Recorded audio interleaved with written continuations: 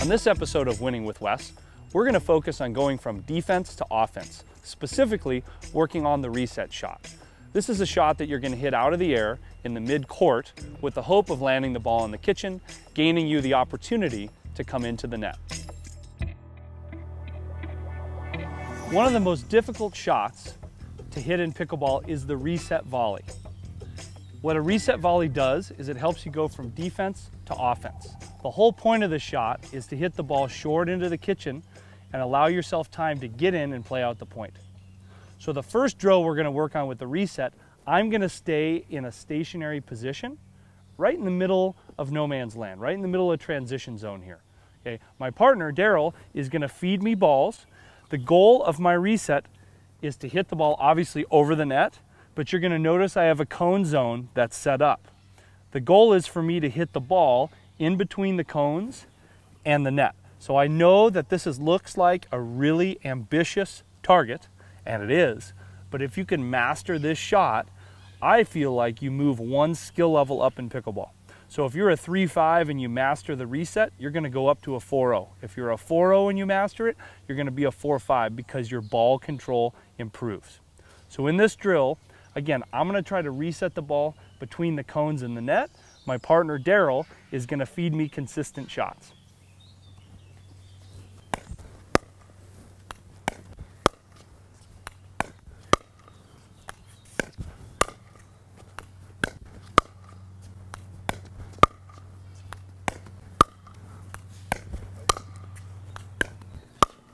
Come on.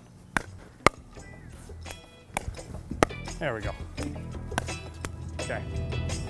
So once you've spent some time getting comfortable with your reset, you're hitting it into the target area, you're going to work on moving up and back in the transition zone.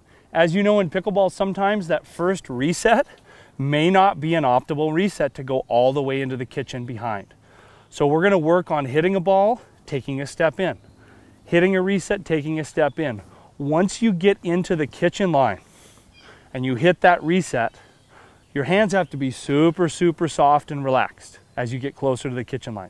Once you hit this ball, you're going to take a step back and hit a reset. Take a step back and reset, because as you know, sometimes when you're playing pickleball, there may be a lob that goes up and it's too short, and you may have to back up and get into position where you need to hit a reset before coming back in. So this drill is going to help you move up and back in the transition area.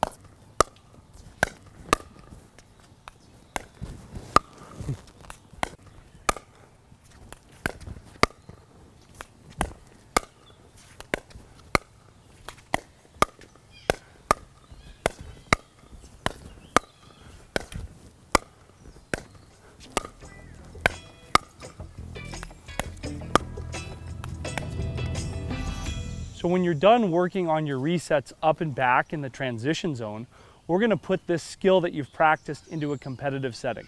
So Daryl and I are going to play a game now. I'm going to start here where I would hit my first reset. I cannot come into the kitchen line until my reset goes in between the cones and the net. So I have to hit into that small target. What I'm also looking for when I compete is to see where my opponent is reaching. Right? If I'm playing a match and I hit a reset and my opponent is leaning to hit a ball up, that gives me the invitation or the green light to get into the net. So when I play this game, I'm going to play to 4 points, right? And again, I cannot come in until that ball lands in the area. Here you go for it. So again, I'm resetting, I'm waiting for that ball to come in, and then anything goes. We play it out. Try it again. Okay, it's too high, I stay back. That one works.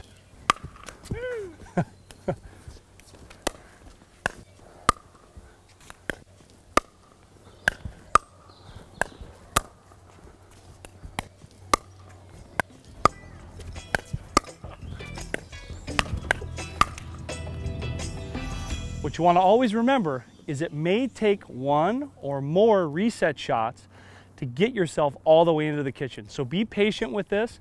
Again, you're looking for your opponent to reach, or you're looking for that ball to land inside of that zone to give you the green light and come in and go from defense to offense.